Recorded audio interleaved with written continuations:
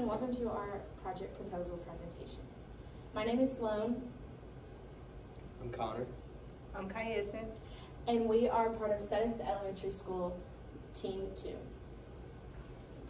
One of the things that they do at Sudduth is they have a pre-K, kindergarten, and first grade. Now, the pre-K and kindergarten both have assistant teachers in their classrooms at all times, but they do not have enough for the first grade teachers to have one. So all 18 of the first grade teachers share one assistant teacher. There's over 850 kids in this school, so having that many kids and them being so young, they need more help. So one of the things that we do there is we just work with them one-on-one and kind of like help them wherever the teacher can and needs to be helped. So like I was saying, we just help them one-on-one most of the time. We do math and English, and we like to read with them. Sometimes we help them take assessments. Really just whatever the teacher needs help with that she can't be hands-on. Especially with 25 students, that's very difficult. All right, I'm going to be talking about our service project.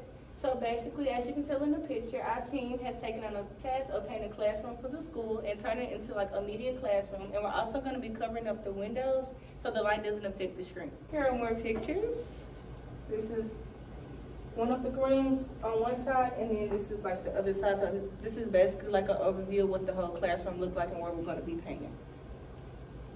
All right, now we're going to be talking about our strategies, challenges, and goals. So basically, we want our team to deliver and have a positive attitude. We want to make sure that we're going at our certain times when we need to go so we can deliver and be there for the kids when they need help.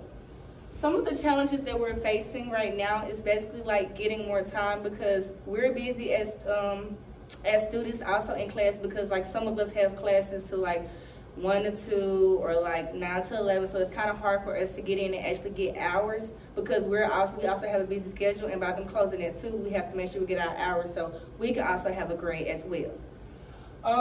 Our goal is basically to have the room finished and painted so that the children can have a media room and we can just support their needs and they can have more time to study and like just free time also inside of the classroom.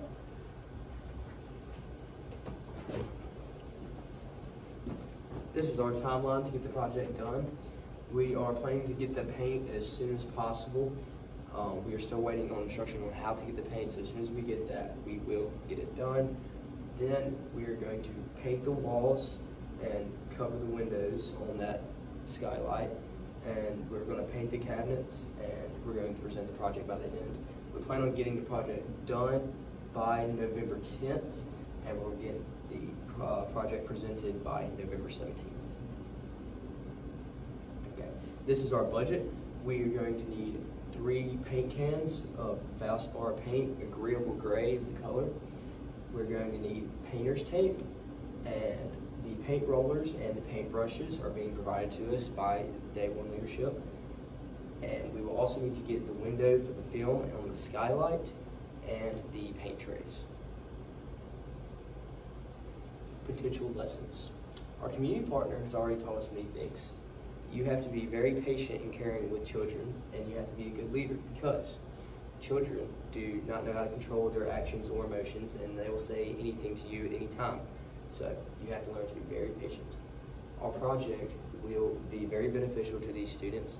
The media room has been needing remodeling, and we plan to get that done as best as possible. And that was our project proposal. Thank you for listening.